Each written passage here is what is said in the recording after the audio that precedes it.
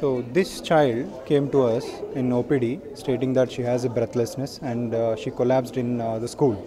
So subsequently we investigated her. Then we saw that she has got a peculiar problem in her heart, which is called severe pulmonary arterial hypertension. It's something like the routine blood pressure, which is by heart, and the lung also has a blood pressure, which is very high. So usually in this age group, we try to check for the reasons, if there is any particular reason which we can treat with medicines and all. But we found out that this girl has particular problem which cannot be treated with medicines. The only option left was to change the heart and the lungs, both together. So then we gave the option to the kid as well as the parents.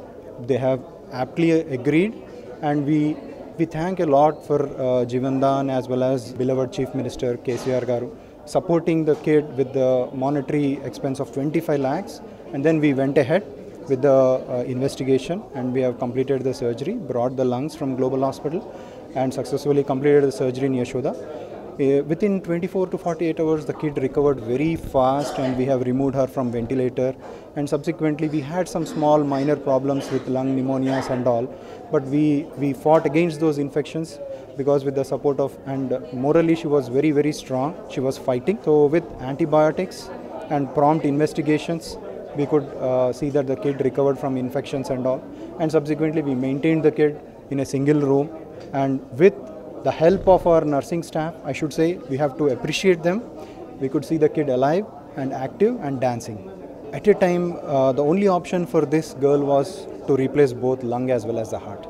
So we were searching, because usually it is very rare to get brain dead patients at this age group, because exact size, age as well as the blood group should be matching. So we can say it is the luck of the kid that she got a similar cadaver, we say, a body, and the size matched, even the blood group matched. So we brought the both heart as well as the lung.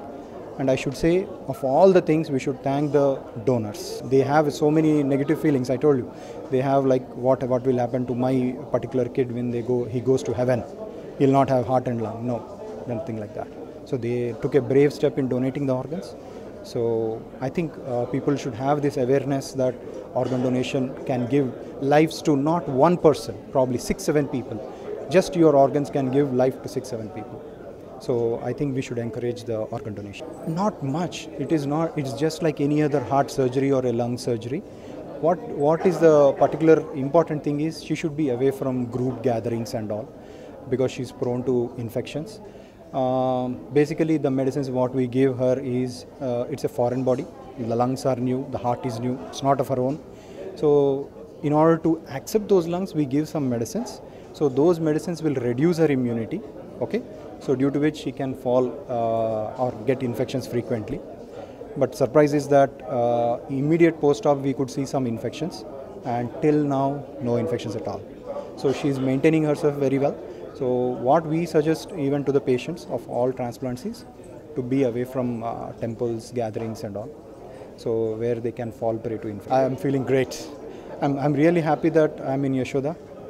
I'm enjoying the team of Yashoda, as well as you can see the change in the look or the purview of the government looking into the patient's, plight and supporting the patients. That's really superb.